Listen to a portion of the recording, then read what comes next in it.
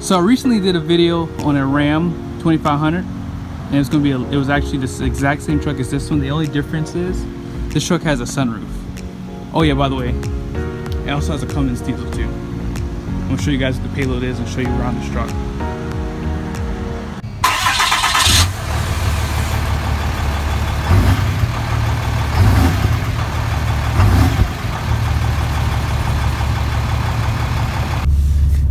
So what I have here is a 2018 Ram 2500 limited crew cab 4x4. Base price on this truck is gonna be $57,795. Here are your standard features. So I'm not gonna spend too much time going over all the limited package here, because it's pretty much the same as the other truck that I just recently did. The only difference between this truck and the other truck is that this truck has the diesel Cummins motor, and that this truck has a sunroof. The other truck had a chrome package and it had the auxiliary buttons. I believe that's the only things that I can see here that are different. So as you can see, this truck is $75,590. That's with the diesel engine. So as you can see, the interior is going to be pretty much the exact same for the Limited. I'm sitting in the back seat here. You have that nice trim on the steering wheel, leather wrap, everything. This is the upgraded leather interior for the Limited package. And as you can see, you don't have those auxiliary buttons at the bottom there. You have your heated and cooled seats, heated steering wheel, as opposed to having the auxiliary buttons down there. Now this truck does have a diesel exhaust brake, so that's listed there too. Of course, a gas motor is not going to have that. But as you can see, they're pretty much the identical trucks, with this the exception of the auxiliaries and the sunroof. I wanted to point out too, I didn't do this in the last video, when you do opt for the Limited or the Lamborghini Longhorn, which is a step below this one, they do give you a nicer accented speedometer. They give you these accents around the miles per hour and the RPMs, and just around your gauges too. So from my previous video, the first thing you'll notice is that you have the painted front bumpers. You're also gonna have painted running boards too. These are not the wheel-to-wheel running boards, but this truck still does have the off-road package, so you're gonna have the Bilstein shocks. That's on the front there. Same suspension setup.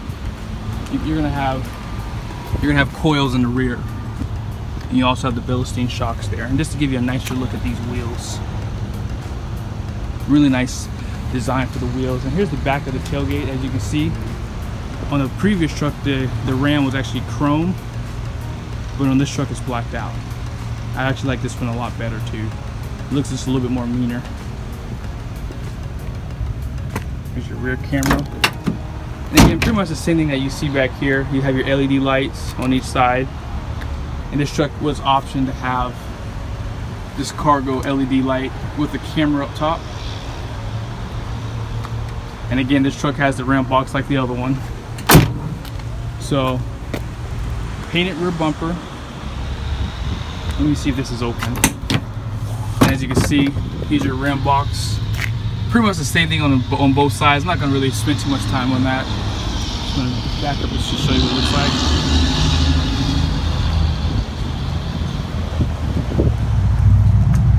And here's what you have on the other side. Like the gas model that I did, this truck does not have the tow mirrors.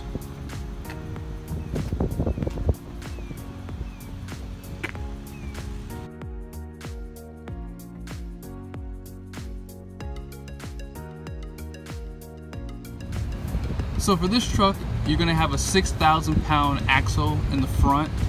If you watched my last video on the gas motor, it has a 5,500, and then the rear is gonna stay the same at 6,500 gross axle weight rating in the rear. 10,000 pounds is gonna be your gross vehicle weight for any 2,500 truck that Ram makes. And you're gonna have a payload of this truck at 1,878 pounds. So as you can see, the payload does go down just about 1,000 pounds. I think it was 2795 on the gas motor. The only difference is between these trucks is that this truck has a diesel and it does have a sunroof. But hey guys, again, thank you so much for watching the video. If you like the content, please like and subscribe. And like I said, you'll see more videos coming your way. Thank you.